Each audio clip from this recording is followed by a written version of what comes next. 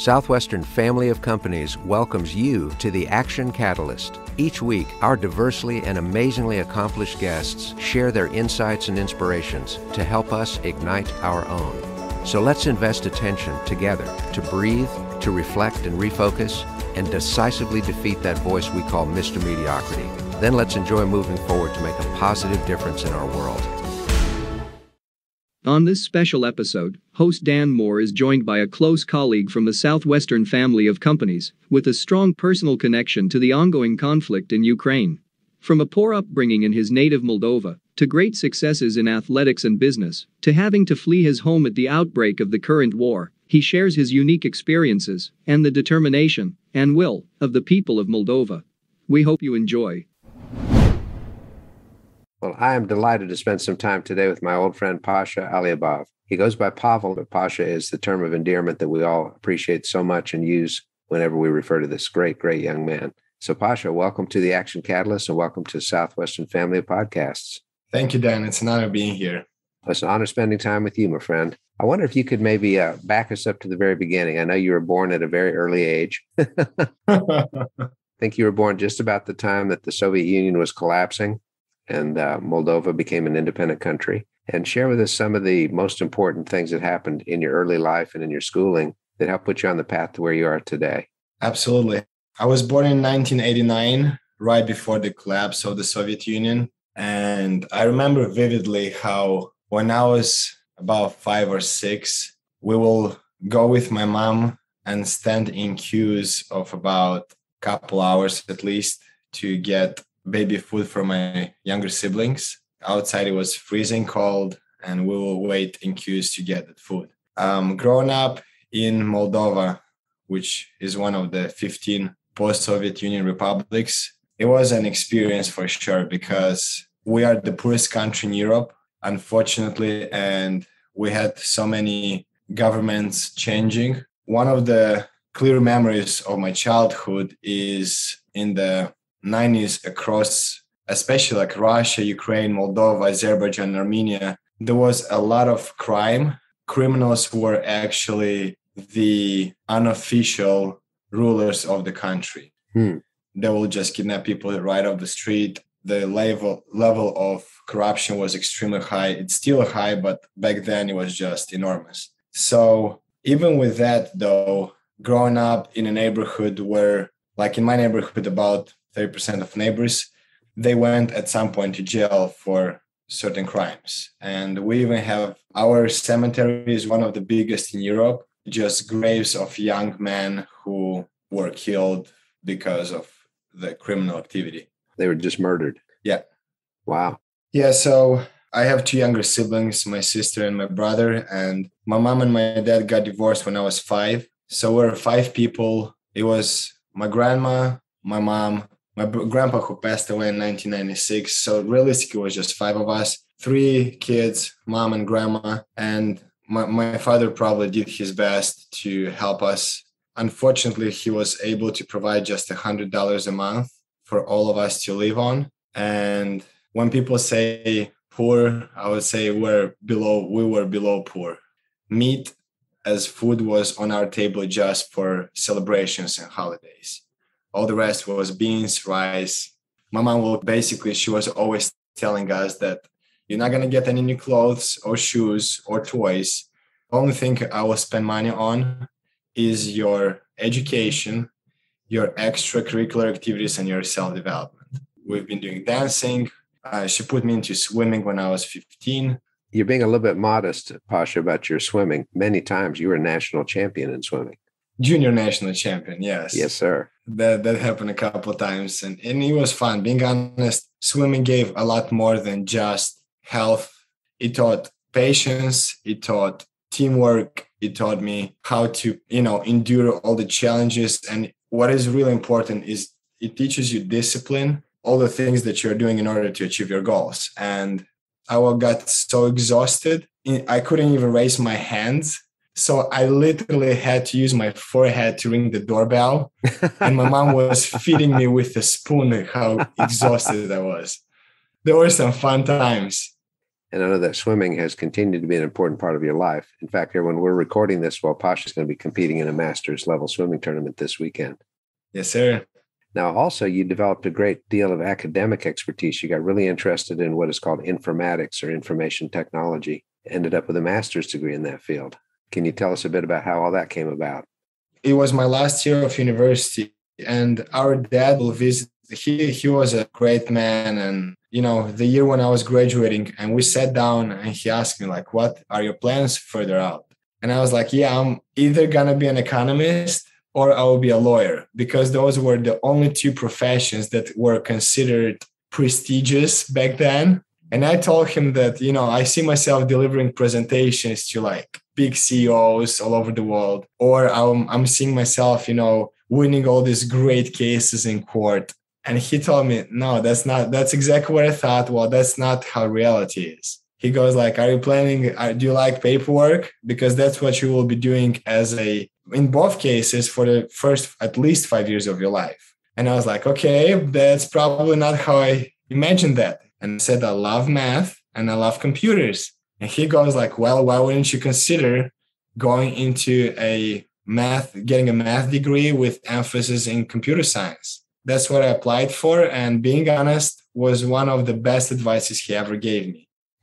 Well, I'd say that advice is part of the reason you have the role you have right now with our family of companies. Pavel is our information technology and sales liaison, connecting his two worlds of expertise in a beautiful, beautiful way. How did you get involved with Southwestern Advantage? That's a really funny story, because since I was 8, every summer, our mom will send us to a children's camp to spend our time with our peers for basically 3 months if we get lucky. After turning 18, I couldn't be a part of the children's camp as a kid. So I decided to be a counselor at children's camp. And it was amazing. Like taking care of those kids, it was one of the best times of my life. However, in my sophomore year of college, my best friend, he'd been to the States with a program called Work and Travel. So we went for a walk. It was May, and he goes like, so what are your plans for the summer? He goes like, why don't you try to go to the US with me? And I was like, well, I don't speak any English at all. And B, I don't have money for that.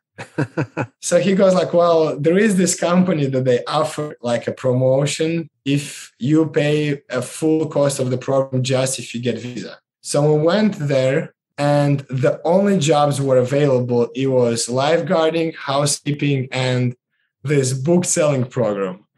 And I remember clearly that I did not want to do any housekeeping because it would not develop my communication skills. I did not want to be a lifeguard because I was so sick of the swimming pool, and spending 3 more months just sitting and watching the people in the pool was not my thing. And I've seen the books. I've seen the people who work there. I love the books. I was like, man, I wish I had something like that when I was a little kid. And basically I got selected at the end of May and got to the US with no English at all. But it did play out pretty well at the end of the day, because that summer, how to work together with coachability really helped out to have a great summer. So how old were you when that happened?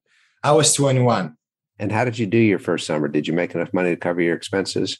Yes, wow. Which covered all the expenses. I got a computer for school, and I started helping my family financially. So that summer was a life-changing summer.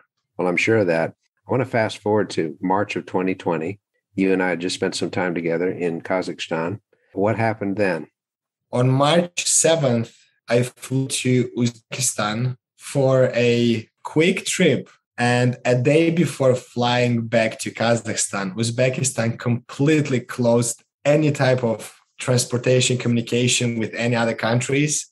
So basically, I got stuck. And it's funny because the Uzbek government told the public that they're closing just for 2 weeks. And those 2 weeks transformed into 4 months.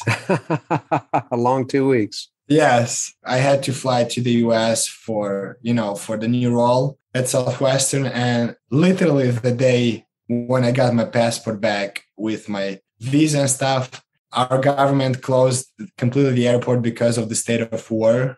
And I don't want to say Southwestern saved my life, but I kind of did quite a few times, because if it wouldn't be for this role, if it wouldn't be for our company, I'll not be in the US right now. Mm-hmm. And just the tremendous leadership and friendships that were built over the years are, they're paying off. I'm enjoying every single bit of it.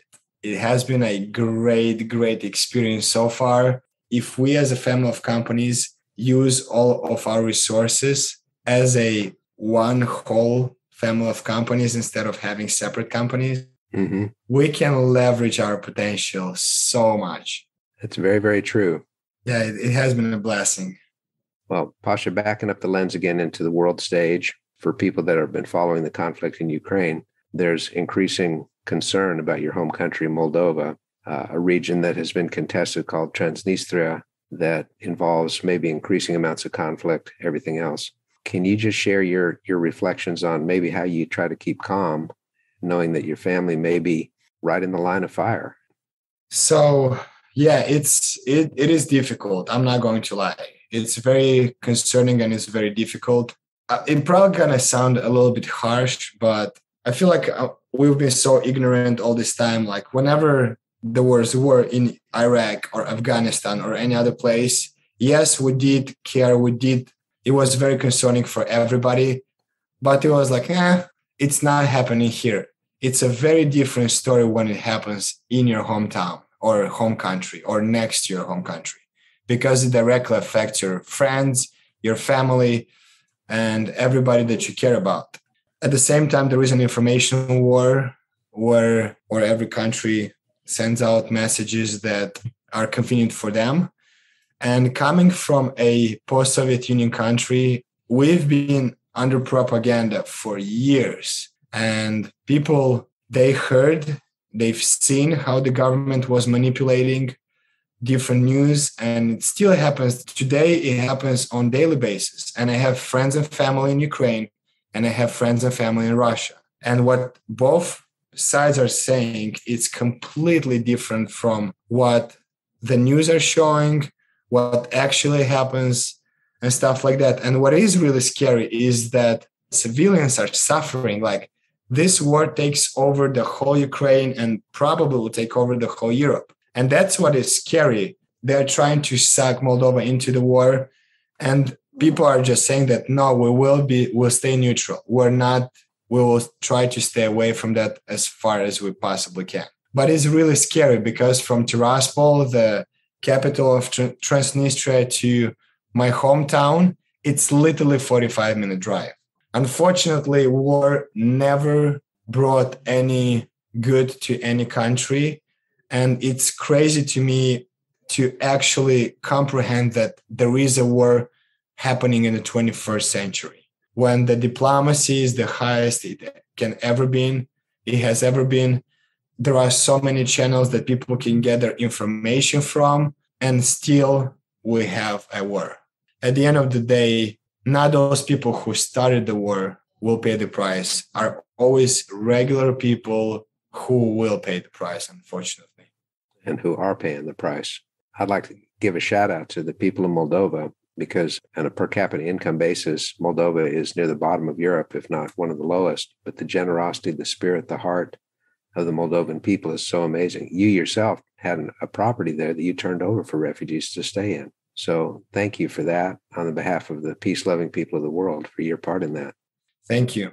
Moldovan people open up their houses. They gave transportation, they gave money, they gave everything we could, and we still give and provide to Ukrainian refugees, because those are our Slavic brothers, and those are people who are paying the price for something that it's not their fault in any way. So it's very scary and unfortunate. But we as neighbors, as brothers, who are trying to provide to Ukrainian people as much as we can. And we had over 15 refugees staying with my mom. They had a place to crash for a couple of days. We try to do our best to provide to Ukrainian refugees as much as we can.